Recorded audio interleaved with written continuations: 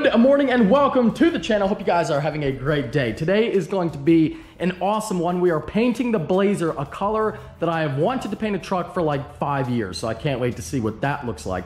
But first, we are going to load up everything in the back of the green truck, everything we need for the lift kit, because tomorrow morning we are going to get cracking on it bright and early at PDW. The lift kit is getting installed and really kind of kicking off the green truck build. Now we did a few little things. We did some paint prep, we did the window tint, we took off the side molding and the fender trim and all that, but this is going to be the real, first mod for the build. And a 6-inch lift might not sound like a whole lot, but remember, the big Duramax sitting over there is only a 10-inch lift, and it looks that different, a very significant difference over stock. This one at 6 is going to be a huge difference as well. These trucks especially, they sit so low from the factory that a 6-inch lift is really kind of what they all need. Loading everything up, and there is a lot. A lot came with this kit. We got this box, which I believe is the RCX skid plate.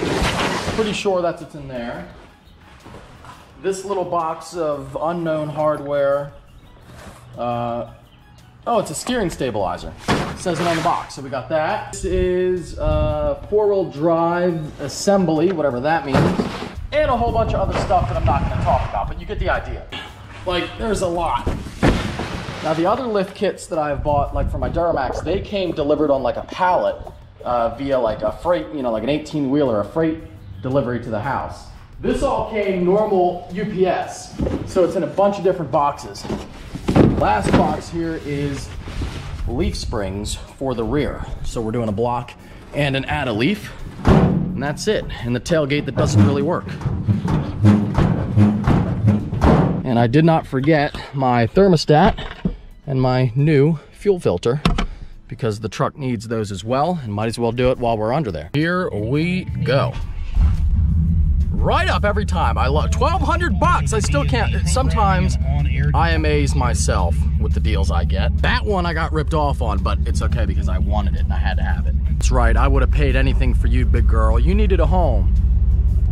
Love you. It is a gorgeous day for a drive, and you know what? The more I drive this old bird, the better she gets. And I find that with a lot of these old trucks and stuff that I buy, like when vehicles sit for a long time, they don't like to do that. Vehicles like to be driven, and when they sit, they break.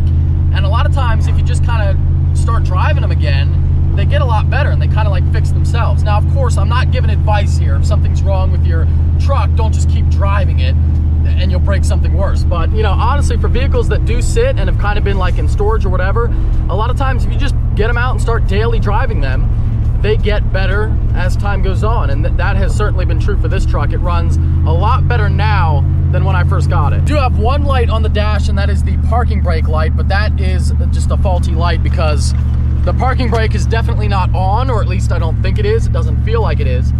And that is kind of common with the old Chevys. A lot of times the light sticks. This truck is super clean, as you guys know, all original, which is how I wanted it. Even the radio, all original. The old like tuner, you could adjust all this stuff, which I think is neat.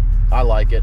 I don't even know if it works anymore, but, and the tape player, old school. Again, this truck is older than me, and I did find some replacement door panels on Facebook. It's from a truck with the same color as mine, but with roll-up windows, which I might get them just because I feel like the roll-up windows would be kind of cool, and I wanted to replace this panel anyway, but we'll see. Only if they're in good shape. These trucks, they always put a smile on my face, and I'm really just as happy driving this as I am a McLaren, although I'll admit the McLaren is more fun. These are great. Are you ready to work on this beautiful specimen? Looks like it. Dude, it needs some work, but 1,200 bucks. 1,200 bucks. Did you already sand it, or was it? I sanded a little bit. I did a little work. Oh, you were working on it. I did a little prep work. Back at PDW, and what is this? By the way, that's one of my Corrados. The transmission is out. Wow, really clean C4 right there. There is my other Corrado. If you guys were wondering, I still do have both of my Volkswagens, and the transmission swap is still happening, going from auto, reverse? No? There we go. We're going from auto to manual. The green one right there is an automatic, and it's super clean, but I wanted a manual, so we're swapping the trans from the black one into that one. But yeah, here it is, the Corrado. Still good, nothing wrong with it. perfect, like I said, mint condition. This is a mint condition car that I got for a great deal, but I don't want an auto. So I bought that black one over there just for the trans, and we're putting that in it. The trans is out of that one, currently in the shop, and now I'm just waiting on Shane to have the time to take the auto out and put that manual in. I know it's been a while, but I didn't exactly tell Shane it was like a priority to get done, so he's just kind of doing it in his spare time, which he doesn't have a lot of. And here is the other one. And as you can see, the transmission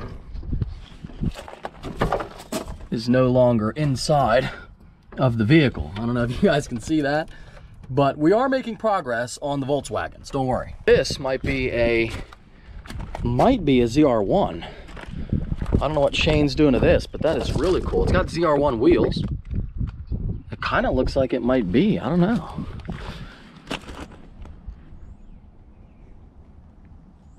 Looks like it's in for a clutch job. Please save old flywheel.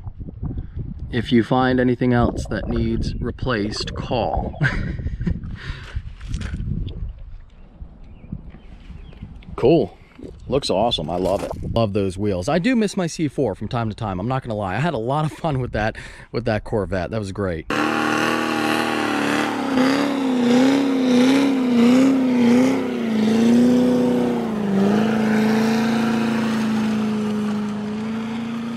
We got the green truck dropped off, so it's time. It's time to paint the Blazer. I can't wait. What color are we doing? We got this Rust-Oleum like OD green color. It's a little bit lighter than like an OD green, but than what an OD green normally is, but it's really cool. I love it, and that Blazer is going to look sick. Now, you got to keep in mind, it's not going to look that good because of the stock wheels, but once I get the good wheels back on it, it's going to look epic in this new color, even better than the black, I think. With that being said, let's get to painting. Now, I already did tape everything off except for the windshield. I gotta put newspaper over that, but everything else is taped off. The mirrors and the door handles, the tail lights, the headlights. There you can see a little sample of it, but everything's taped off and pretty much ready to go. And I'm gonna put the windows down. I'm just gonna put the windows down to make it really easy, and then we'll get going.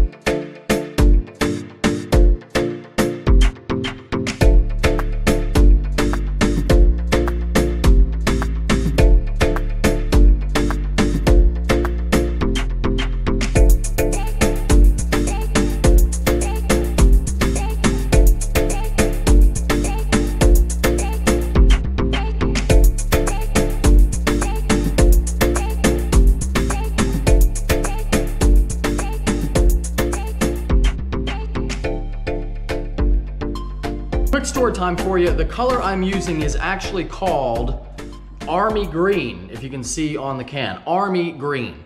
And I ran out, so if you're wondering, you're gonna need more than 4 cans to do a vehicle the size of the Blazer. I thought 4 was gonna be okay. Foolishly, looks like the way it's going right now, it looks like it's gonna take about probably 6. So if I were you and you're doing a truck, I would probably get around 8 to 10, so you can do basically 2 coats and you'll be okay. But just a reminder, if you didn't know, and apparently I didn't know, I didn't have a clue, they do not sell this at Home Depot, or at least not where I live. They do not sell it at Pep Boys, they don't sell it at Advanced Auto Parts, and they don't sell it at AutoZone. I went to 4 places, and I ended up having to go to Walmart, and I hate Walmart. I hate Walmart. I avoid going there at all costs, and I tried. I went to 4 stores, they didn't have it, so I ended up having to go to Walmart, but there it is. It's called Army Green, and they don't sell it anywhere except for Walmart. Now back to the program.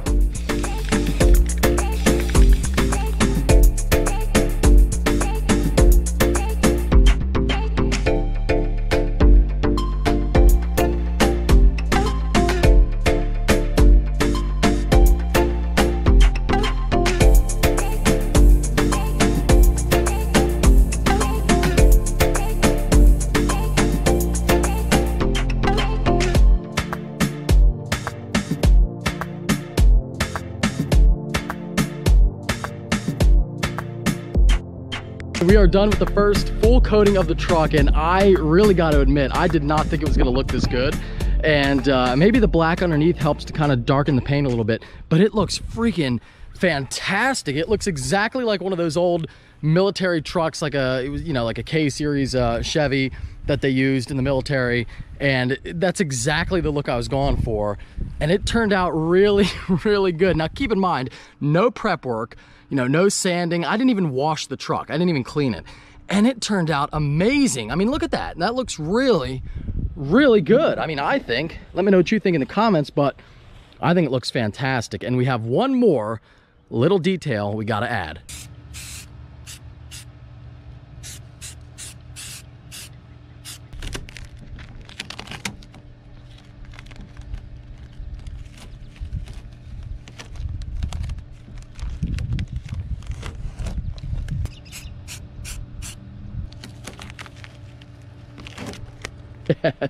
Yes, that is perfect.